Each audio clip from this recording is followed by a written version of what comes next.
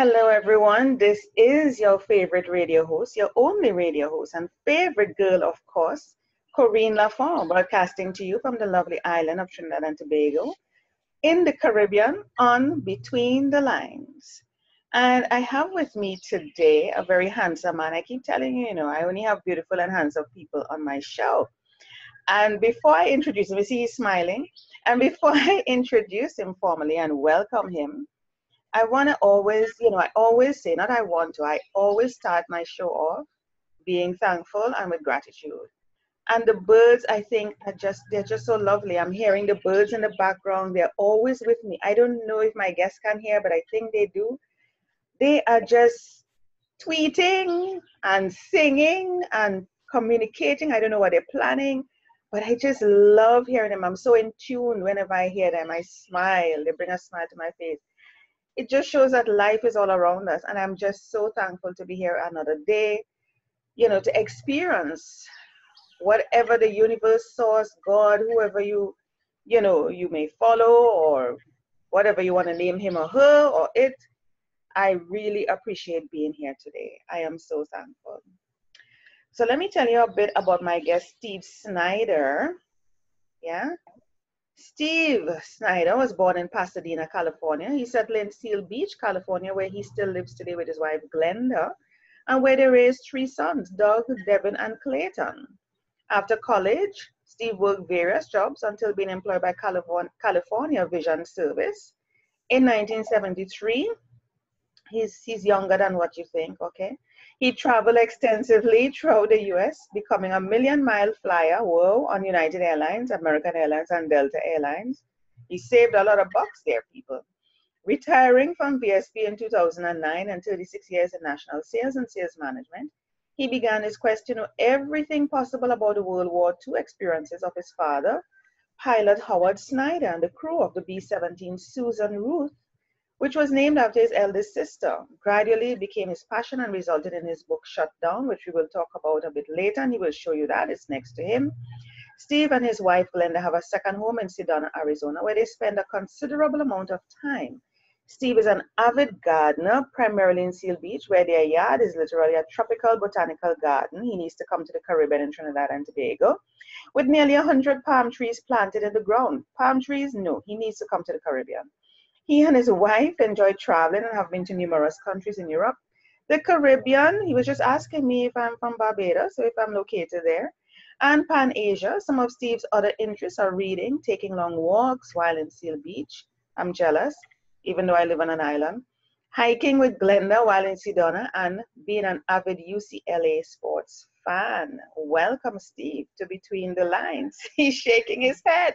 Oh, UCLA is pretty bad these days, so it's hard to be a UCLA fan. But you're taking walks on the beach. Would you know that people always think that the beach is right outside my window because I live on an island? No, the beach is not outside my window. I would love that, but it's not. There is inland. We don't live on the shores.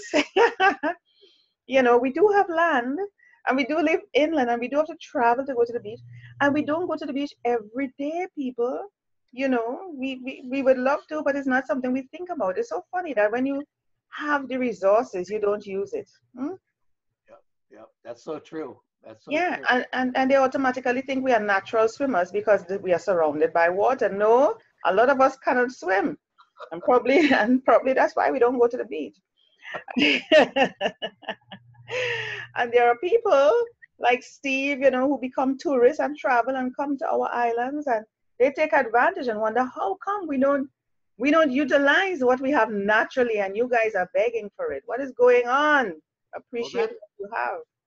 That's true everywhere around the world. The people who Mhm. live there don't know and don't go see what's right near them.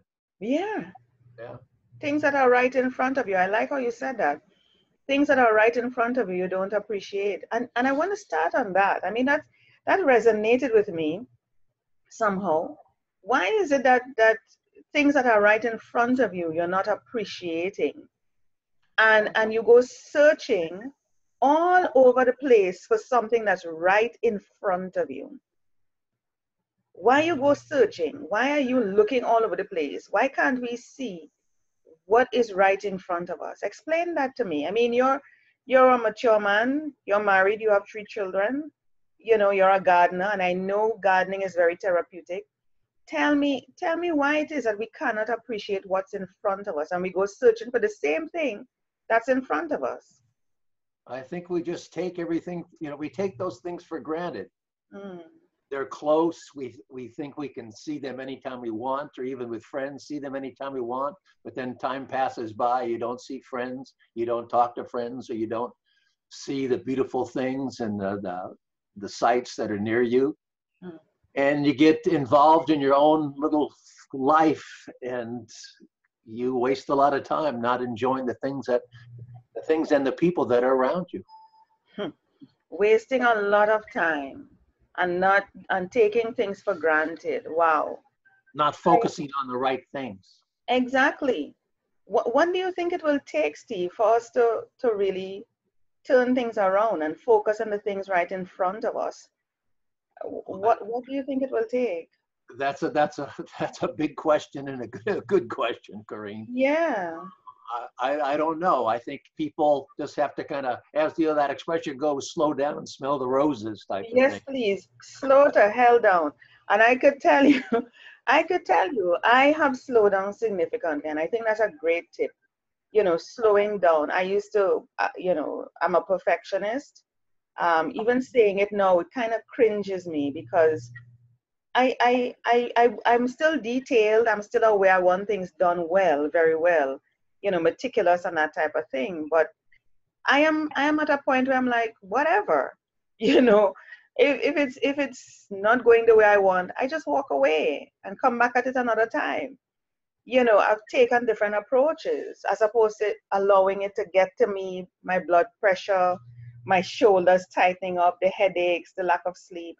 I am like, whatever, you are not stressing me out. That's easier to do, though, I think, if you live on an island or at the beach. No, no. Than in a big city. Yeah. But you can, I think it comes back to you just making that decision. I mean, when you realize how tense your body gets, how you become, it's like Hulk. You become somebody else. You turn green. You bust out of your clothes. You're like, why? Look at me. Why am I allowing myself to become this way? Strange, Yeah. strange, strange. So we're talking today about evading capture, which is a significant part of your book. And why did I choose evading capture as a topic? Because it is so broad, but yet specific.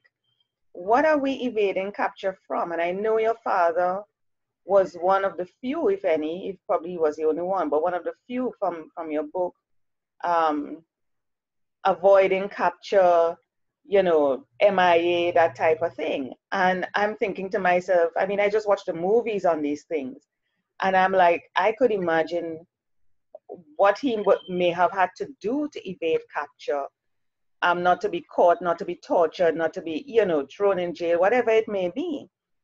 But let's go back a little bit more. I mean, you're the son of a pilot whose plane was shut down, etc.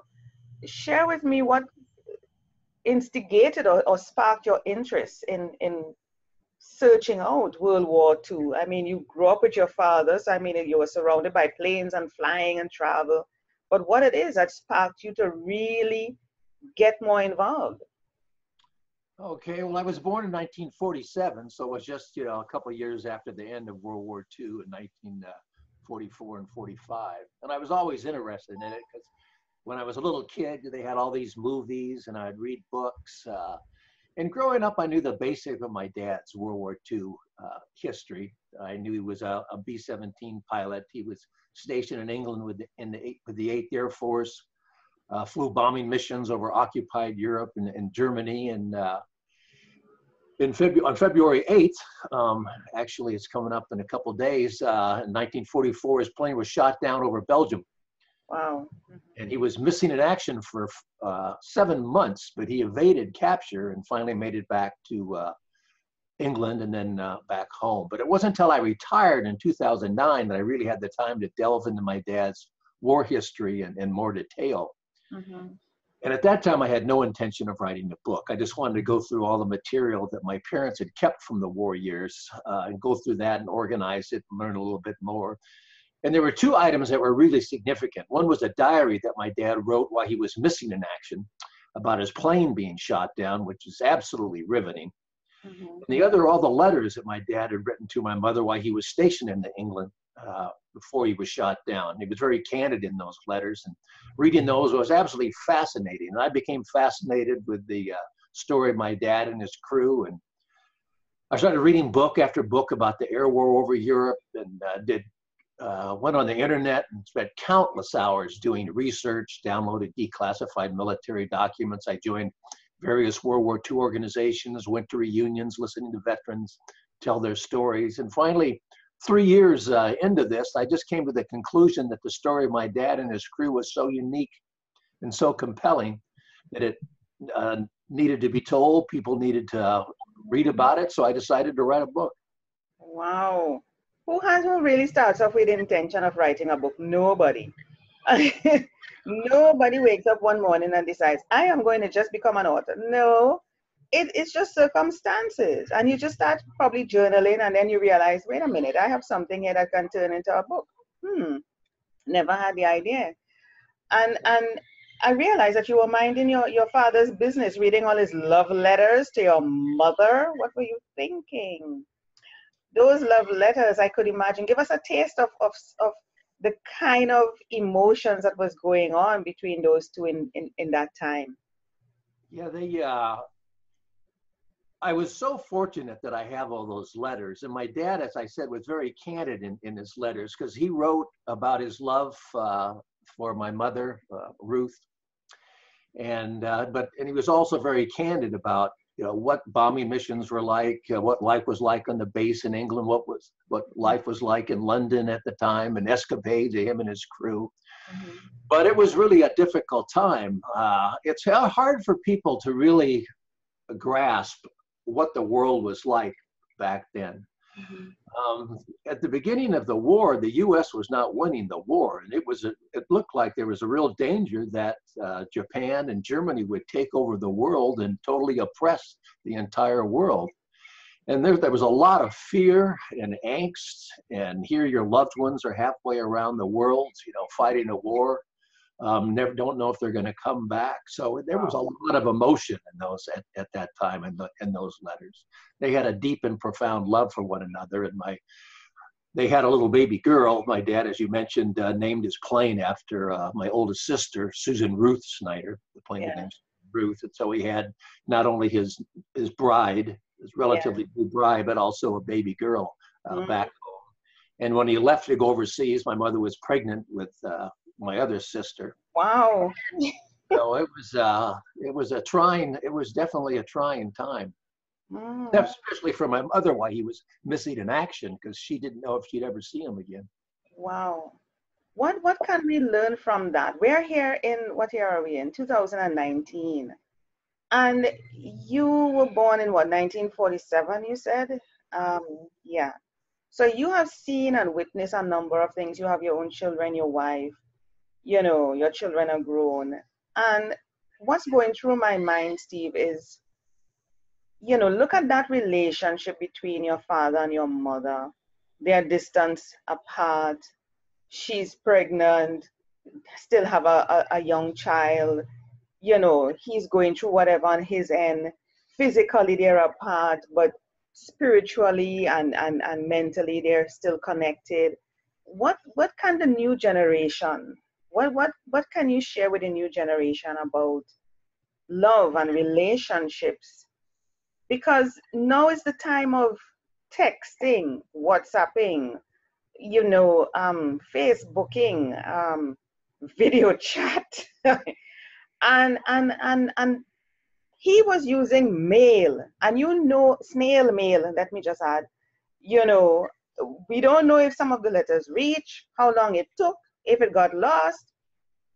That is what they depended on. People are not writing those letters anymore.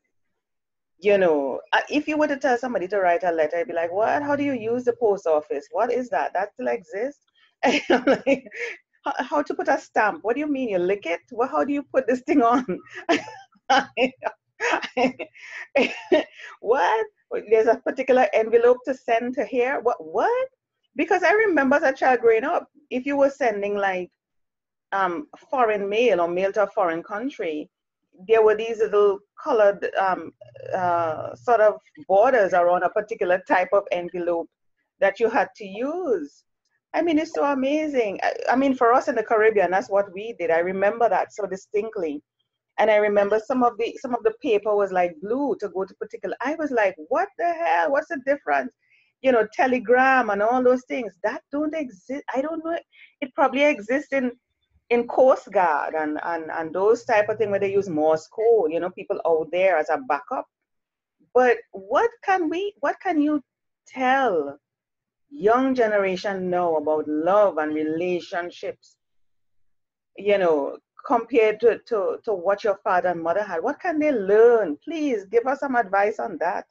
Well, yeah, it was a totally different world back then. Like you say, today with social media, Yeah. there's so much less personal contact Yeah. that people have with one another. Because as you say, it's through Facebook and texting and Instagram and all of that connection and relationship kind of breaks down. Back then, people, they dealt, one-on-one so much more. And writing those letters, people wrote these long letters, and Yeah. long, today, people just have to have instant, everything's instant. Yeah, one sentence, get to the point. Yeah, but back then they went into their, they expressed their feelings, I think, unlike people do today. And you mentioned those letters. That was really the highlight of those guys that were over fighting the war. That was really the highlight of their day or their week, to get a letter from home. And it came sporadically. Sometimes they wouldn't get any letters for several days, and then a bunch of letters would come together. And when they had their mail call, I mean, that was a huge happy moment for them to hear from home. Because back then, another thing that was so different,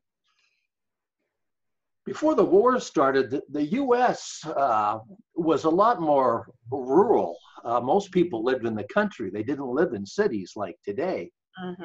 A lot of people lived on farms. A lot of these guys who went to war had never been out of their home town or country, just out of high school, and knew very little about the world. And now all of a sudden they're in the army fighting a war, halfway across the world. Today, everyone knows everything what's going on all around the world. You have instant communication. You know what's going on in every part of the world. Back then, you didn't. It was a lot more provincial. But I think people had a deep commitment to one another. I think the family unit was so much stronger back then than it is today. Yes. People who got married stay married. Yeah. I mean, when you think about what you have gone through, what you're sacrificing, something bonds you. People are not bonded by anything anymore these days, it seems. They're struggling to figure out why did I am with you? Why am I marrying you? Yeah, they had a deep commitment to each other back then. And I think there was I'm a Christian, and my parents were devout Christians. And I think that faith, and I think back then a lot more people had Christian beliefs. And that was another bond that really strengthened their relationship, that they were committed to one another. And even in rough times, they were going to stick it out and work it out. Yeah. I believe that. And I could imagine how torturous it is. I mean, coming back to evading capture after his plane was shut down. First to begin, for him to be alive in the first place after a plane is shut down, he must have been very well trained. And I could imagine the things that ran through his mind. I just see these things in the movies. For him to still be alive is a wondrous thing. And I'm sure his faith is what carried him. Plus, of course, seeing his wife, you know, and knowing his children behind, you know, baby on the way and young one. Oh my God, the things that people do, Yeah. the things that people go through. So for him to evade capture, what do you think when he's out there for 7 months, what he's thinking about? What is going through his mind? How is he surviving? I'm trying to visualize what's going on there. Well, his plane was attacked by two German fighters, and two of the a B-17 had a 10-man crew. Two of the crew members were killed in the plane when it was attacked. The other 8 members bailed out successfully. And after my dad bailed out, he came down in some trees, and his parachute got hung up in the trees, and he was dangling 20 feet off the ground and couldn't get down. And fortunately for him, a couple young Belgian men came to his rescue before the Germans got to him, helped him down. They took him to a farmhouse where he stayed one night, and they thought it was too dangerous for him to stay there any longer than that because there were German patrols combing the area looking for these guys that had bailed out. Mm-hmm. And then after that, he was moved from place to place, from house to house, and he might stay one night with some people. He might spend 6 weeks. It all depended on how brave the people were who lived there and how dangerous the Belgium underground thought it was for him to stay there. And it had to be so stressful on him, like, or any guy that was shot down, because here, you know, his plane's on fire, he has to bail out. He comes down in a foreign country, has no idea where he is, doesn't know what happened to his buddies on the crew, can't communicate with the military. Wow. He's dealing with people that he can't speak the language. He doesn't know French. I didn't even think about that. So they communicate, and any one of those people that are helping him might be a collaborator and turn him over to the German secret police, the Gestapo. Yeah. And so finally he got tired of hiding. And he decided he'd join the French resistance and start fighting against the Germans. Word had came that the Allied troops had landed in Normandy on D-Day, June 6th. And so he knew the Americans were coming. And before he went into the Air Force, he was in the Army for a year, so he knew how to fight on the ground. So he joined the French resistance called the Maquis. And they were made up of small independent guerrilla groups located all over France. And their job was to harass the Germans. They would disrupt communication, sabotage railroad lines, attack German convoys, assassinate German officers.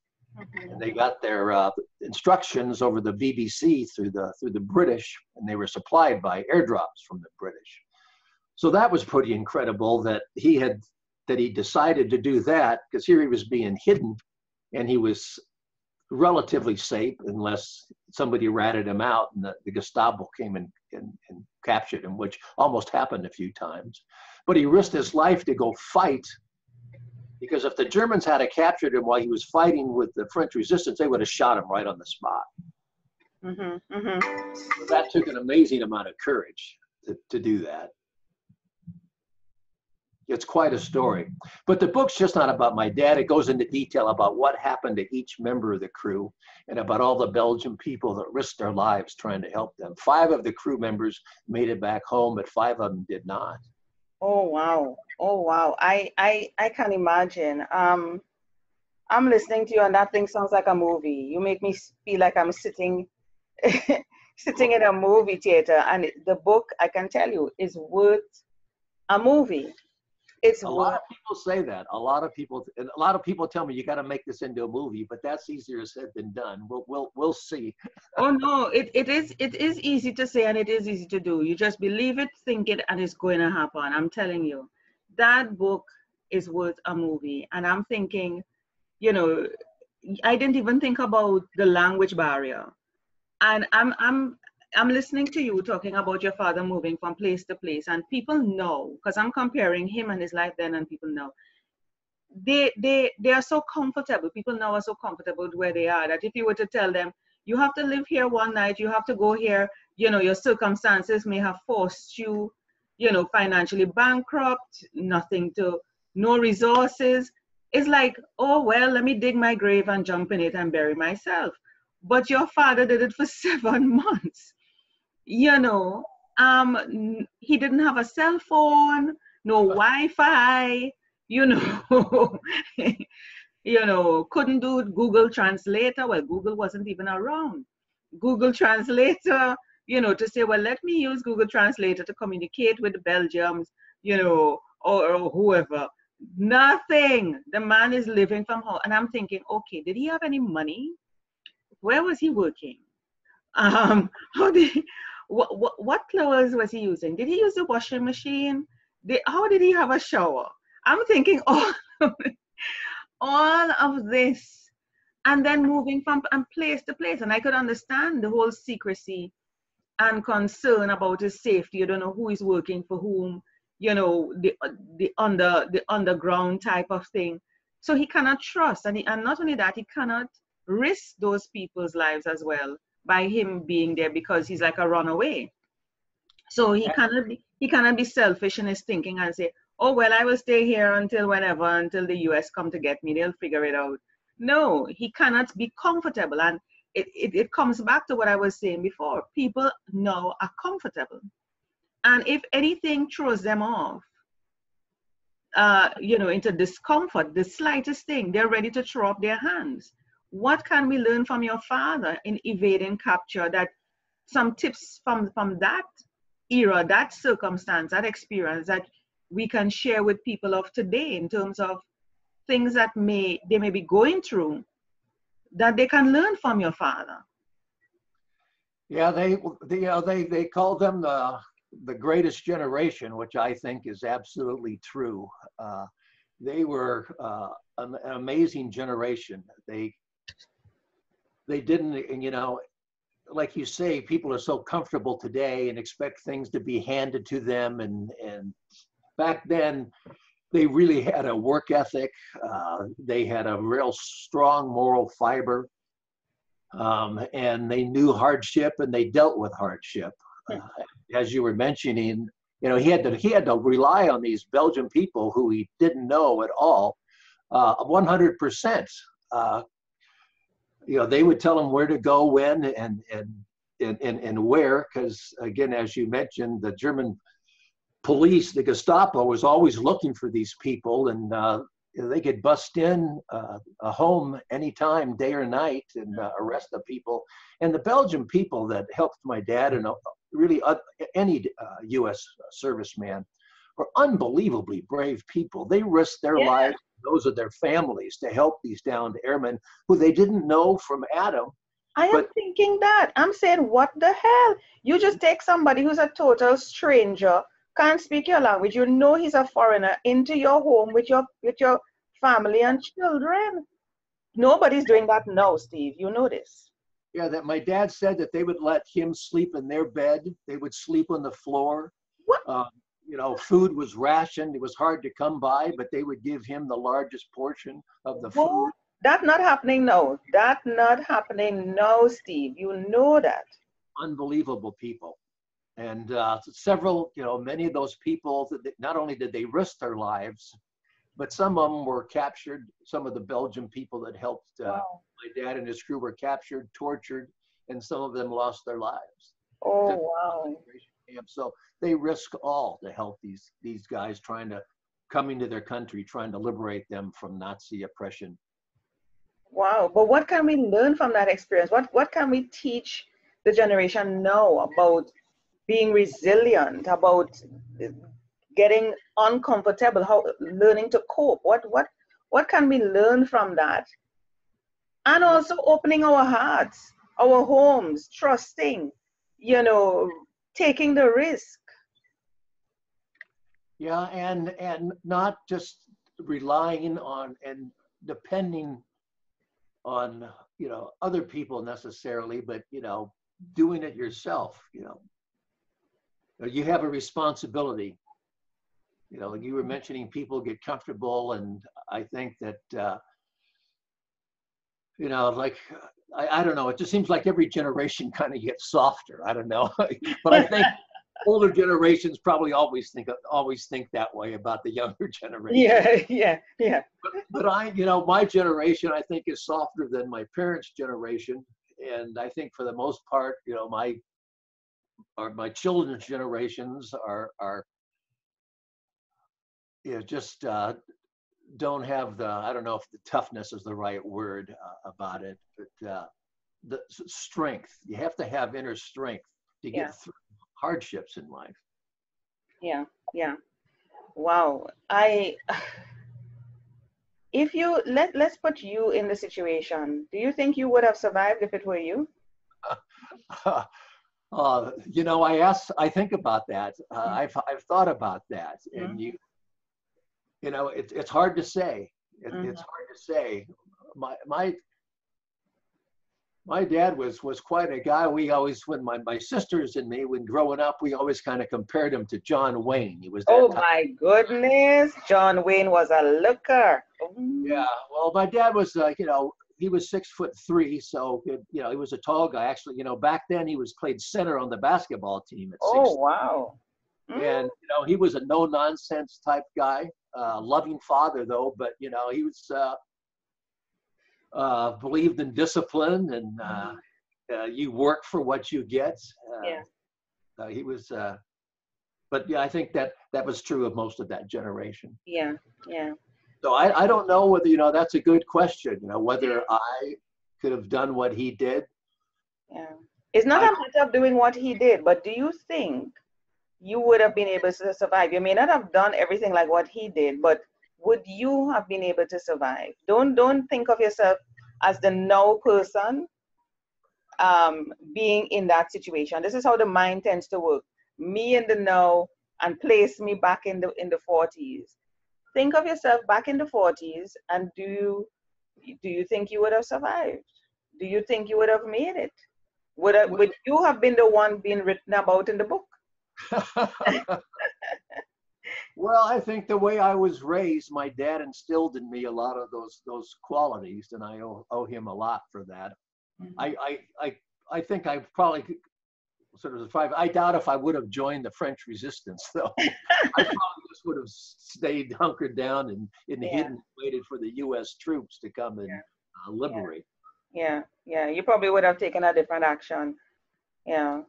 And we just don't know. We just don't know what options would have been presented to you at the time. It's so funny that even if the same situation, you found yourself in the same situation as your father, being shut down, whatever it may be, that because of who we are, different options presents itself to us. So to your father, different options presented itself to him. The homes that he went to, the opportunity for him to join the French army, because he heard of whatever it is. He probably got word about the US coming, and that was his way out. If it were you, different options may have presented itself. It may not be the French. Probably the US Army may have found out where you are somehow. One of the families may have been so kind to communicate with the US. We don't know. But different options based on who we are, that allows us to make different decisions, different choices. What do you think of that? Yeah, you're probably right. The choices are always, and the situation is always different. Mm-hmm.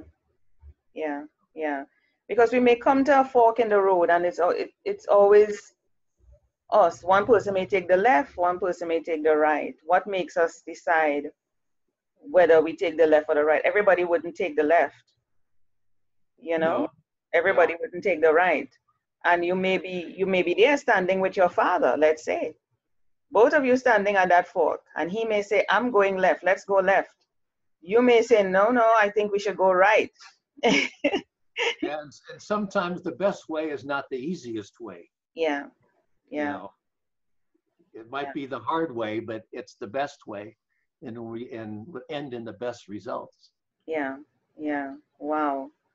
The fork in the road, evading capture. I want to hop across to your website, and I want you to lift up that book there before I switch screens.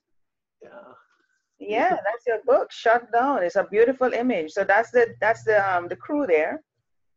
Yeah, that's the crew picture. That my dad was the pilot, the first pilot, and as such, he was the commander of the plane and the crew. That's why he was able to name the crew after his youngest daughter. And Nice. uh, the things that are nice about the book is it's not only the story, but there's over 200 time period photographs in the book, so you can visualize everything you're reading about. Oh, wow. That And then, book is for the History Archives. Do you have a copy in there? And in the National Library, did you give a copy? yes, yes. Mm. And then there's excerpts. There's lots of excerpts from the letters that my dad wrote, my mother wrote, and other members of the crew and relatives of the crew. Because Nice. after their plane was shot down, the loved ones of those men, either wives or sweethearts or mothers, they would write letters and send them back and forth, and wondering what happened to their loved one, whether they make it back home. And like I said, 5 of them made it back home, but 5 of them didn't. So there was a lot of joy and a lot of heartbreak as well. Oh, A yeah. lot of excerpts from those letters are in the book, which makes it very, very personal. You said you're a member of a number of associations and organizations. Have you given copies to those? I'm just thinking outside here because I'm into publishing and I'm an author as well. So I'm thinking, like universities, places that do a lot of history, that book would be very helpful. Well, To it's the book is sold in the gift stores of all the major air museums Mhm, around the country, like the World War II Museum in New mhm. Orleans, the U.S. Air Force Museum in Dayton, Ohio. So it's carried a lot of places. Okay, very good. Because it needs to be seen and heard and read. I mean, that's history. You have documented history. You Yeah, know, yeah. as you are well aware, when you're not you're a celebrity, Ah, but if you're not a celebrity or a famous person, it's really difficult to get exposure, no matter how good a book is, unless people know about it. They're not going to be able to read it. So it's just real tough for independent author to get a lot of exposure. So I appreciate the opportunity to talk with you today. oh, that's great. But you're a celebrity, don't worry. And it may not happen. It may not happen in your lifetime, but it will happen in some lifetime. You one, know. one, one thing I'd like to mention that's pretty interesting is that while I was writing my book, one day my wife asked me, well, why don't you find the German pilot that shot down your dad's plane? Oh my God, yes. And I thought, well, that's impossible. That's kind of a dumb question. I didn't tell her that, though. There's no way in the world I'm ever going to be able to do that. But like a good husband, I did what she told me to do. Very good. Very good. And I found the German pilot that shot down my dad's book and interviewed him for the book. Whoa. Yeah, his name's Hans Berger. He's still alive. He's 95 years old now, and he lives in Munich, Germany. He's And still alive? he's still alive. Did you slap him on the wrist for shooting down your father's plane? Well, actually, the gunners on my dad's plane shot him down too. They shot each other down. Oh, okay. Well, okay. They kind Yeah. of canceled that out. Yeah, they're even. Yeah. Unfortunately for me, he became a translator after the war, so he speaks perfect English. So here I met the guy that shot down my dad's plane, and we become friends. Look listen to me. So your father, you see how things come around, Steve? Everything is cyclical. So what happened to your father actually was responsible for you meeting the man that shot your father's plane down, that now you all are friends. You could have been enemies. You could have decided, I would hate that man. He could have killed my father. And then your wife just out of the blue said, why don't you find a person? Just listen to me. This is a movie in the making, Steve. Look, listen to me, Steve. I said it. It was heard here on Between the Lines. And when you have the premiere and all the red carpet, you make sure and invite me. I am telling you. Well, my youngest son's an actor, so maybe the ultimate dream would be Everything is coming in. Listen, everything is coming in. Everything is coming in. And I'm going to tell you something. I am going to see what connections I can make for you. Yes, I'm going to see what connections, because I need to walk that red carpet. I need to be in there. I need to be in there, and I want to see that book on the movie screen and say, yes, I know the author of this book. Once I tell you it's going to be a movie, it is going to be a movie. I have a client when, because I publish books for my clients and help them, and I told her, I said, Jennifer, this book is worth a movie, a play. She's in the Caribbean in Jamaica. I said, it's going to be there. Do you know that is exactly what happened? She did not believe me. She said, Corine, oh, please. Oh, please. I said, don't give me, oh, please. I am telling you, this is what is going to happen. And now somebody, her book is going in for some festival. It was in some festival, film festival in Jamaica. And now I saw it just, last week, going to another festival in Los Angeles or something like that. So look here, I'm telling you, Steve, it is going to be. It is going to be. That man is still alive. Make sure that it happens between now and before he goes. Well, I am in the process of working with a filmmaker to make a documentary. Yes. About the book. We've gone over to Belgium and Germany and nice. Filmed hours and hours of footage. Now we're in the process. Come on, you are on your way, Steve. Stop being humble be humble. But don't play it down. Don't play it down. This is shut down the movie. And you need to start saying that. Shut down the movie. I want to switch over to your website now. Hold on. Give me a minute. I'm so super excited. 1 second. You have me excited for you. Well, thank you. I appreciate that very much. Yes. Shut down the movie. You keep saying that. That's going to happen. Actually, it'd be better if it was a mini series. Because I think trying to fit everything that's in the book into a 2-hour movie would be very difficult because there's so many storylines. It doesn't matter to me. I just want the red carpet. That's all. Mini series. I'd love to see you with me on the red carpet. Of course, of course. Give me the website again, Steve. It's stevesnyderauthor.com. Okay, here we go. I don't care if it's a mini series, a documentary, a full-blown movie. I don't care. I just want to be there for the red carpet. There we go. There's the website. Yes, beautiful. And it looks, the branding and the colors is even that of military kind of World War II kind of thing, the kind of colors, the black and white. There was no colored movies then, no colored TV then. So it's really, really cool. I like it. Yeah, if anyone wants to buy an autographed copy of the book, they can just, if you scroll down the homepage there's a little buy now button. Okay, here. And they can put in their name and stuff here. Yeah, and you can just pay with a credit card, and then I mail it to them. But it's on Amazon or pretty much anywhere books are sold. Very good. And I think you said you had some giveaways or something. Do you have some giveaways or something that you're doing to connect with the listeners? I can't remember if you said you had some sort of giveaways. I'm trying to remember. Gosh, I really don't. I probably should. You probably should. You probably should. Like give a portion of the book, like the first few pages, so that they could get a taste of it. Oh, well, even the love letters or something. If you go on Amazon, you can get you can listen to the first chapter because it's also available as an audio book. Okay, very good. Let me see here. Yeah, you can listen to the first chapters. There it is. Mm-hmm.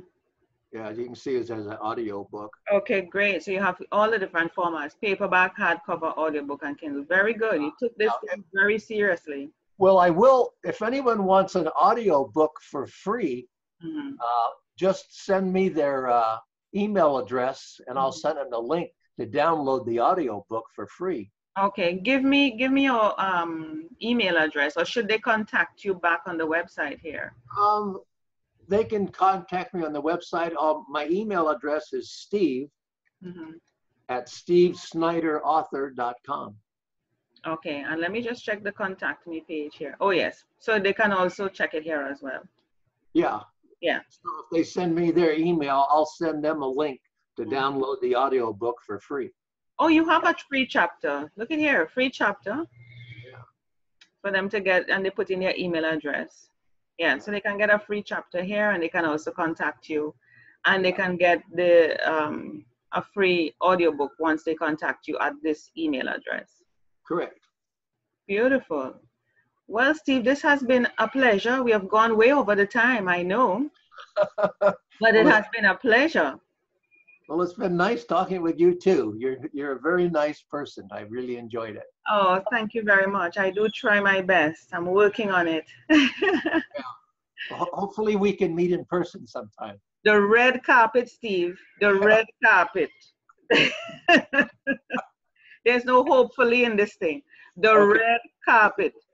Okay? Shut down the movie, the miniseries, and the documentary. So I'm not going with the or. I'm going with the movie, the miniseries, and the documentary. So that's the whole, right? Because I have to be there on all 3 red carpets. Thank you very much. Thank you. Please tell your wife to expect me and have my room ready. Thank you. Thank you.